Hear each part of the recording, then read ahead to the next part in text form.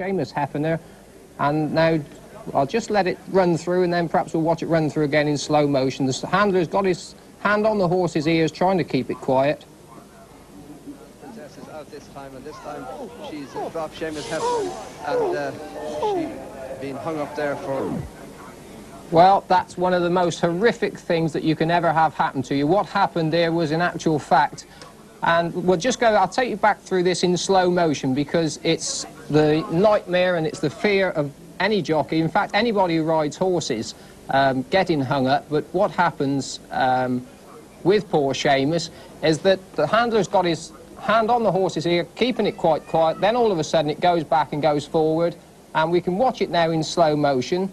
The handler's got his hand on the horse at the moment, and the stalls haven't opened. There it goes back, now forward, and as he comes out of the back door, Seamus has gone over onto the offside of the horse, and his left leg, which was on the near side of the horse, there he's totally hung up. The horse gives him a good kick there.